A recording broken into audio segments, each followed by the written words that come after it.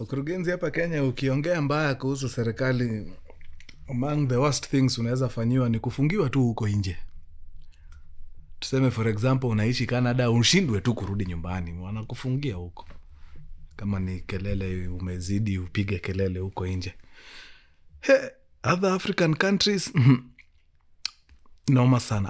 Ama pengine generation ni ya saa ndio presidents wamekuwa wa soft, I don't know.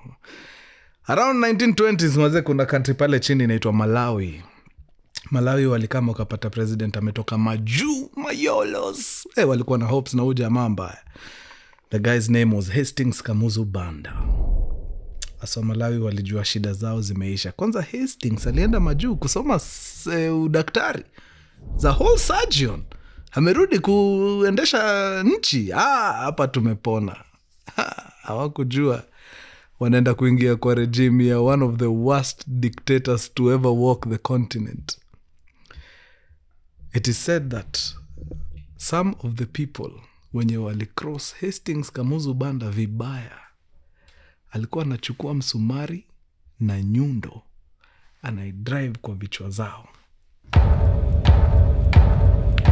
mpaka hiyo dini inaingia ndani kabisa.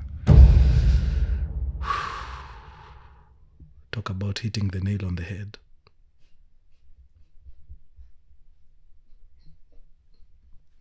Ben, tuende kazi.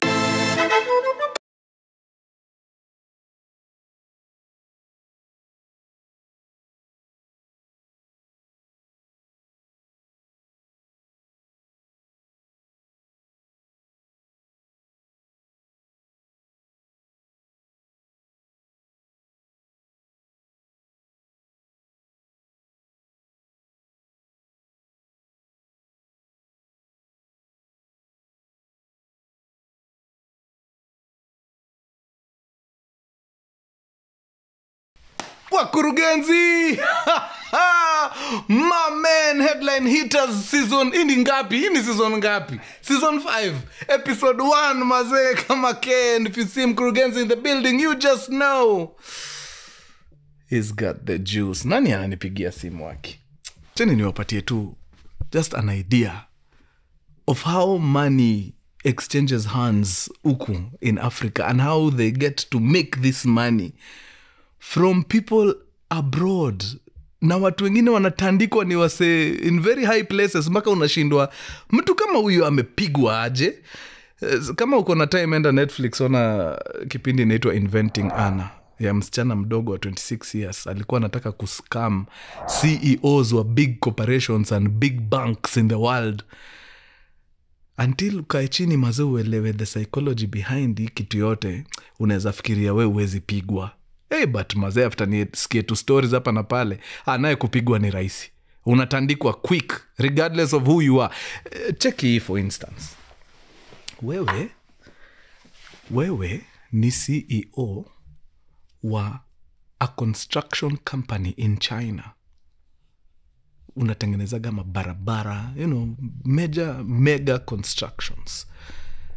Then all of a sudden an African walks into your office.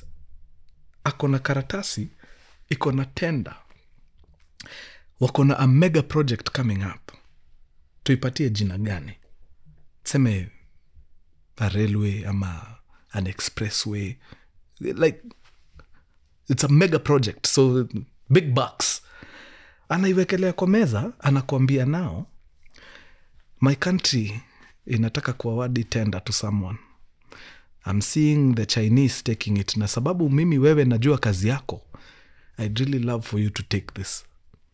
Hii kazi mimi nataka nikupatie. Kandarasi yenyewe ni ya 27 billion. Na mimi naona unaweza piga kazi safi. Wewe unaonaje?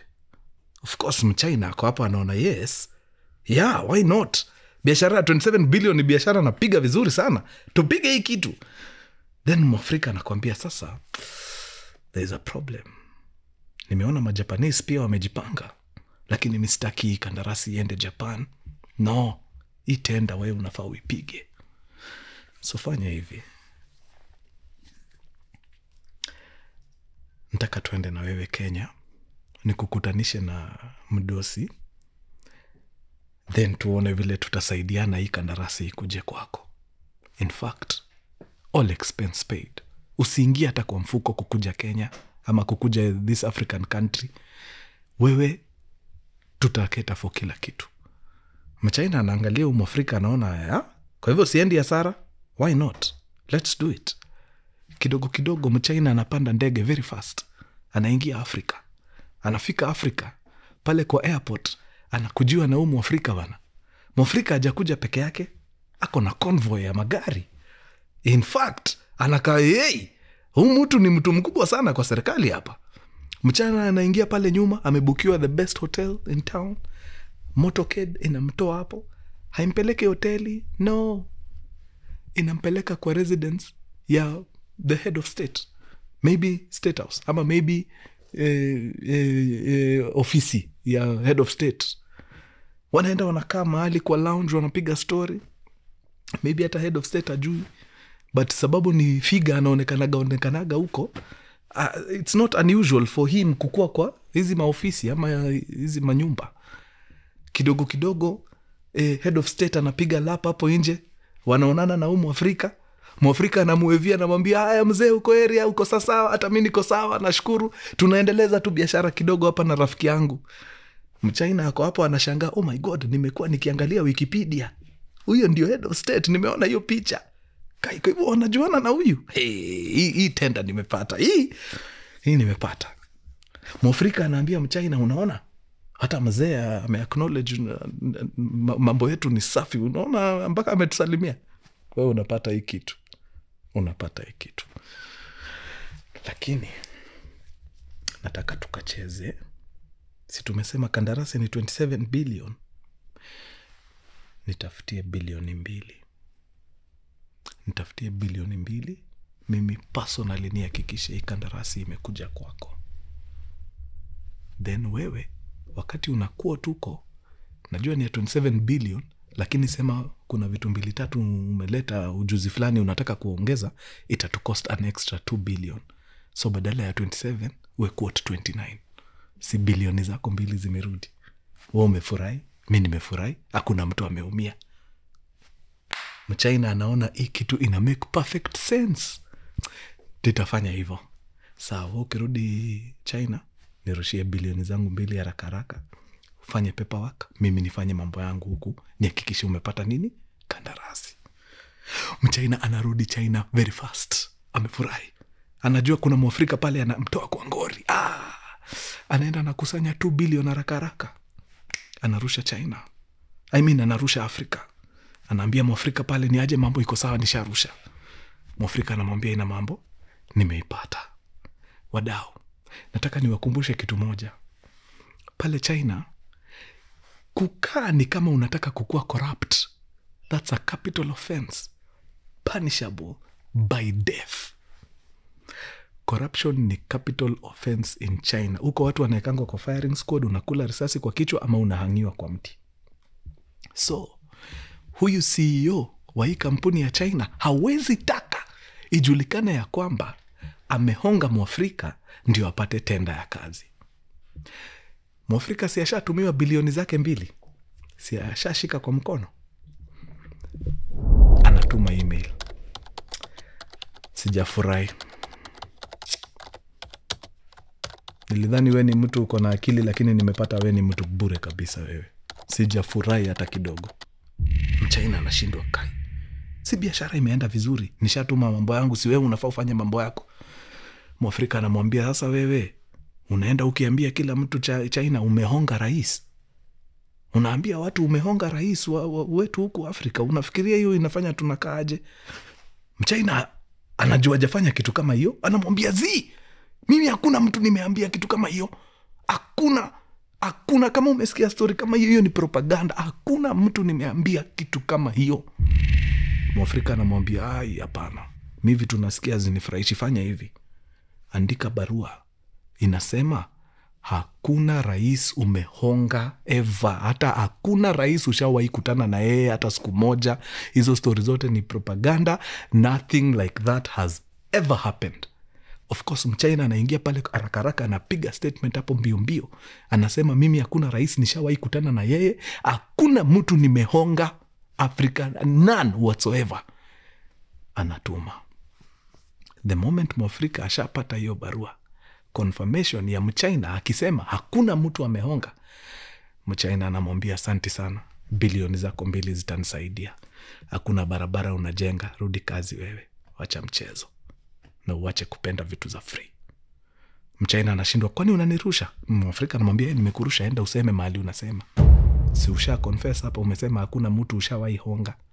This is all we needed. And just like that, 2 billion shillings leaves China. Sasa iko Afrika. Inafungua mabaa kila mahali na nail parlor, zile salon za massage. Inaingizwa kwa biashara sijui gani. Mnajua hizi biashara. You know them. Na mnasema wa Afrika si wajanjes? Wa Afrika ni wajanja. Keyword Afrika. Sijasema Kenya mimi. Naongea juu ya Afrika. Naweza ingia kwa story yangu ya leo. If you didn't know, now you know. Wadau pale Nigeria, kuna vijana wanaishi kwa hizi mitaa duni kwenye slum, wanatesa kutesa.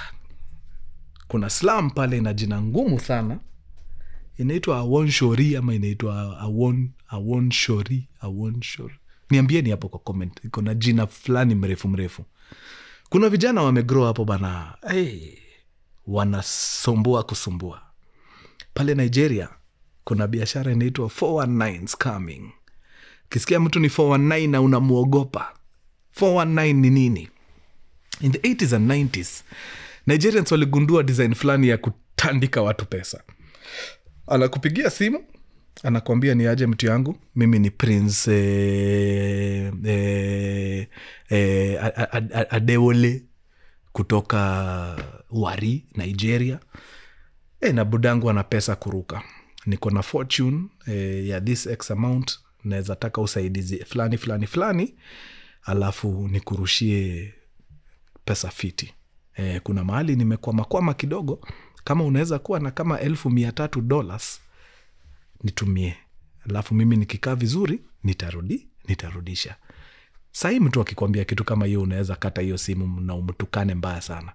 But in the 80s watu walikuwa wanaamini tu. Unapigiwa simu na Nigerian prince, anasema anahitaji usaidizi wako. My friend, unaacha kila kitu, unamsaidia. Hao vijana waliscam watu dunia mzima. Wakakuja na zile za mapenzi, ni aje mtu yangu, ni prince kutoka sijui wapi, natafuta bibi ndio niweze kugawiwa inheritance, sababu mzae hataki kupatia masingo boy, na wewe nimekuwa nikikucheki nini, naona wewe unaweza. Kidogo unaingia box, unaanza kutuma mapesa pale, juu sijui kuna pesa zinahitajika kufanya nini ndio ifungue kingdom, like a lot of nonsense. Wa Nigeria wakascam wa mama kwa internet kuruka. Walikuwa na scam na masimu, mafax, you name it. Then towards the late 90s, email ikakam. Wewe, kitu inaitwa yahoo.com. In fact, jina zao zikabadilika, siku hizi wanaitwa Yahoo Boys, sababu walitetemesha deadly na hiyo kitu. Wanatuma emails left, right and center. Watu wanaingia box deadly, mnaingizwa hapo vile mazee, yani hao watu wako na pesa, wanataka mgawane, all you need to do is send money where. Watu wanatuma. Before long, Nigerians mazee walikuwa wameshasukuma economy deadly na pesa ya scamming peke yake. Like they scammed people millions of dollars. As hii yote ina happen, kuna kijana anaitwa Ramon Abbas. Anacheki tu, anaona wenzake vile wanaomoka na hii kitu, inambamba deadly juu, what's not to like about the good life. Hata yanajitupa ndani. Yahoo boy, what a gwan. Ramon Abbas anaanza na hizo za internet kuskamu wa mama hapa na pale, nini, anapata, saa zingine anahata, most anapata. Akaanza kukua ni mse anajiweza maze, yani pesa iko, wase pale ghetto washaanza kutambua yenyewe ndio the real deal, anashika pesa vile inafaa maze. It was working for him. Ramon Abbas anakama na discover, wait a minute, kumbe huku Nigeria sisi bado ni watoto wadogo. Wale Nigerians wameenda Singapore, Malaysia, wanakafunga mbaya sana. Anafunga safari, anaamua ni aje, let me go to Malaysia. So the thing about Malaysia, internet yao mazee, like pale IT wako tu sawa. Washajua vile mpaka kuficha malocations wakati wana scam wase. Pale Nigeria ni hard. Ukiscam mtu tunaona tu umeni-scam ukiwa kwa soko wewe, nimekuona. Pale Malaysia mazee, yani tech huko iko next level. Wanaweza kuscam na usijue hawa wase wako wapi nini. So huko business inakaa kukua booming mbaya. Business is good. So Ramon Abbas anaingia Malaysia very fast. Anaenda mazee, anaanza kupiga, anashikana na wale wase walimtangulia mazee before him huko. Before long inakuwa very clear man, the boy anakafunga mbaya. Sasa si tu kutusumbua na manguo deadly. Sasa tunaanza kuona mapicha kwenye private jets nini, mapicha kwenye mazee luxury cars na what not. Yani the boy is living the life. Anatesa pale Malaysia mbaya. By around 2012 alikuwa shakuwa big deal pale, mpaka akabadilisha jina mazee. Pale mtaa wanamuita Ramon Abbas, lakini watu wa mtandao wanamjua na jina moja, Hush Puppy. Boy anasumbua kuruka. Akiwa pale mazee anapiga mashughuli zake Malaysia, mazee akadiscover, wait a minute, kumbe bado Malaysia ni tier 2. Kuna boy fulani anaitwa Mampi, ama ni Mamfi ama ni Memfi. Memfi yako Malaysia, no, Memfi yako Dubai. Next level. Sasa akiwa pale Malaysia, Ramon Abbas aka Hush Puppy, hizi magari alikuwa anacheza nazo kumbe ni za makuhaya haya nini, but anaishi the good life. But Memfi pale Dubai, hizo magari high end mazee za $1 million, sijui 450 Gs, ni gari zake personal amenunua na pesa hivi. So ina turn out kukuwa kuna kitu deadly sana ina happen, ambayo mazendio the next day, next level scamming, inajita BEC, Business Email Compromise. So Business Email Compromise inawaka aje? Sasa hizi ni vitu Ramon anakaa kugundua before aende Dubai. Akiwa hapa Malaysia anagundua Business Email Compromise. Hii kitu inawaka aje? Wase wanapiga research, wanaangalia ni makampani gani zinakaa kusukuma pesa nyingi sana. Wanaanza kuona ma insurance companies nini, hizo payout nini. Kuna watu mabanks so wanajaribu, wana-infiltrate email ya one person hapo mwenye kona cheo kwa organization, either one of the managers, mse wa finance nini. Wanaingia, wana-infiltrate email ya umjamaa. Wakipata tu, yani makosa tu wapate logins zako, wanaweza ingia kwa email yako maze, wewe pole. Wanaingia kwa email yako na wanatulia. Hakuna kitu wanafanya. Wanamonitor vile mnatumiana ma emails. Juu wanajua at some point kuna invoice zitaanza kutembea hapa. So wanaingia pale, wanatulia. Mnaongeleshana huko kwa ma emails. Inafika wakati kazi imeshaisha, inafika ni wakati wa kulipa. Si of course mmoja atatuma invoice. Mkishatuma invoice tu hivi, wanapiga interception hapo haraka faster. Wana spoof email yako haraka deadly, wana change details kwa invoice na wana change account number. Na wanapiga email hapo, Izajo, makosa ni yangu. Nilikuwa nimekuandikia account number mbaya, but use this one instead. Kile ujui ni ile account number wamepeana hapo ni account number yao. So as an insurance company is looking to pay out someone hundreds of millions, haifiki kwa the intended person, inaenda kwa kina Ramon aka Hush Puppy. So now hakuna kupiga picha kwa hired private jets, hakuna kupiga picha kwa magari za kuhaya. Now they start owning those cars. BEC was working perfectly for the boys until akakama kagundua Malaysia ni tier 2, it's time to go to Dubai. Huko ndio wanapiga hii kitu vile inafaa, full mzuka. So Ramon Abbas aka Hush Puppy anapanda ndege teke mpaka wapi? Dubai anaenda anakutana na Mwarabu fulani huko pia. Though ni Mwarabu ana asili ya Kiafrika. Anaitwa Al-Mori ama anaitwa nini, akona jina ngumu. Hebu niambieni huyo Mwarabu alishikwa pale. Canadian, is actually Canadian, but akona jina ya Kiarabu. So wanakuwa mabeste deadly. Wanaanza kupiga watu left, right and center. BEC Business email compromise. Wanapiga makampuni, alipiga kampuni ingine, nasikia collectively by the time Hashpapi mambo yake nakamkwisha alikuwa amepiga watu karibu milioni 30. Alikuwa ameenda kupiga mpaka timu ya ball karibu milioni so. Unfortunately for them, hiyo mradi ni kama haiku go through. So maze pale Dubai ni kutesa maze, wanapiga makampuni left, right and center. Huyu anapoteza $100,000, au mwingine anapoteza $900,000, au mwingine amepoteza $450,000. Unachikizi si pesa kidogo. Collectively ujamaa wakiwa na Canadian wake walitandikana $30 million. Unfortunately wanasema siku za nyani kufa zikifika miti zote uteleza. Mcanadian akiwa katika pilka zake hana habari, FBI washa pick up activity yake na nani? Na Hashpapi. Hashpapi hayuko kwa reda vizuri, but huyu Mcanadian ashaingia kwa reda kabisa. In fact now the FBI are coming for him. Na before long walikuwa wamemnasa. Wakamshika na wakaanza kumonitor maze phones zake, emails zake, nini. Katika ile pilka ya kumonitor phones na emails, wakadiscover kuna mtu anashinda akipiga simu sana na ana text sana. Na huyu mtu anaitwa nani? Ramon Abbas, aka Hashpapi. Wakajua huyu lazima ni person of interest. Wakapiga upekuzi, wakapata hiyo scamming yote hao watu wanafanyaga wakiwa pamoja. The Canadian guy na Ramon Hashpapi. So wakajua this guy needs to go. So wakale mtego pale. Of course with intel from this Canadian mwenye wameshika. Huyu Canadian tayari yako ndani, hakuna mahali anaenda. So wakaambiwa ndio urahisishe mambo, wewe tusaidie vile tutashika huyu kijana sababu anasumbua sana.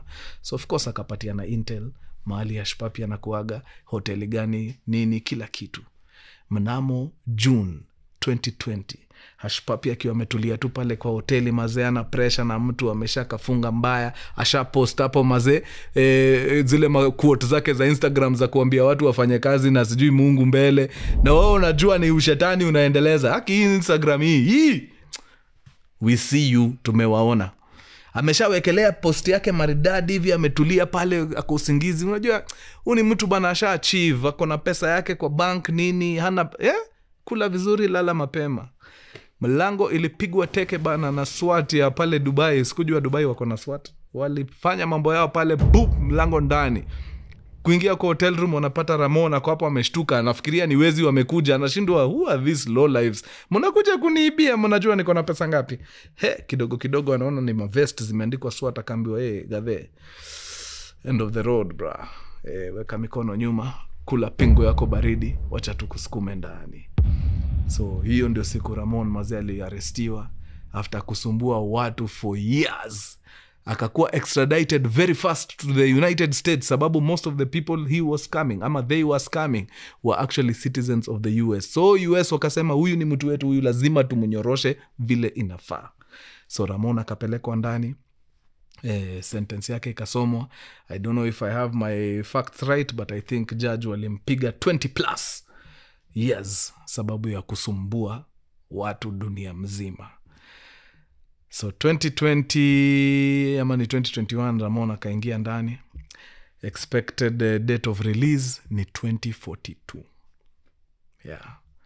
End of the road for someone mwenye alisumbua hii dunia mbaya. Alikuwa anapiga watu left, right and center. Ajali we ni show, hii ni retirement nini yako, nothing. Zote zilikuwa zinaenda kwa Gucci store. Sidhani kuna watu washai kuwa brand ambassadors wa Gucci kama umjama. Tari sana. Na hivyo ndio tulisukuma Hashpapi ndani. End of the road man. Juzi tu nilikuwa kwa mtandao hapa, nikaona kijana mdogo wameingia hii mambo ya kuscam watu kwa internet. Amepatikana Larry Forest, amekatakatwa yeye na wenzake 4. Nataka nirudi tu hapo kwa Instagram niwaambie, wakati mnaona stories za mtu pale kwa Instagram, hiyo glory mnaona ndio ile story anataka kupush, lakini the actual story yenye wase wanafaa kuwa wanapush pale kwa mtandao ni tulifikaje kwa hii glory. Na mimi waga na solution fiti sana ya hii kitu. Mimi naweza sema tu tuambie, ndio tusipoteze hii future generation, tuambie your route to hii riches ni what. Niambie ni aje, mini boy wa wash hii ndio aksimiwa ganapiga, risks ni A, B, C and D, wejimekia decision kama unataka kuingia ama utaki. But usikuja hapa kuniprichia the good sijui ile good life na hard work na unajua vizuri wewe chini ya maji wewe ni mwizi. You are misleading a whole generation. Haya, vijana wadogo, nyinyi ndio mnaingia kwa pressure hapa. Rafiki yako ako 24 years anaendesha Mercedes baridi. Pia wewe unataka kukula pressure hapo na ujui huu jamaa na hii gari ameipata design gani. Unataka tu kukula pressure sababu ya mtu, na mtu ni mwizi. Na akuambii, but wewe unajiwekelea pressure zake. My friend, pole pole. Timing ya kila mtu ni different. Wewe utaomoka ukiwa 25, mwenzako ataomoka akiwa 18, mwingine ataomoka akiwa 40. Hakuna makosa. As long as una stay true to you. Achana na pressure za wase, man. Hawase wakakuambia ukweli vile wanapata vitu zao, you'll be shocked. In fact, utapata despite the riches, wewe una lead a better life than them. Juu nani anataka kuishi maisha ya kushinda kiangalia over the shoulders kila time? Juu unaweza kuwa unafuatwa na mtu na watu. It's no use. It's no use. Uko tu sawa vile uko. Imagine. Sawa down. Nimefungia hapo. Kama imekubamba kuja na mbogi, ikikubamba zaidi, you know what we do. Fanya vile si ufanya. Na watambua sana, nyinyi wa true na unatosha vile uko. Mtu asiwahi kuambia otherwise. Unatosha. Adios muchachos. Peace. Let's go home now. Let's go home. Tumefunga kazi. Naona musome kwa bidii, mkwe mnafunga kazi saa 8 kama mimi. Sasa ni saa ngapi? Saa 8 na 18. Mliambiwa msome, amtaki kusikia. Ona nimefunga kazi saa 8 na dakika 18. Wewe si unakaa kwa ofisi mpaka 6:45. Soma kwa bidii, soma. Soma kwa bidii baba.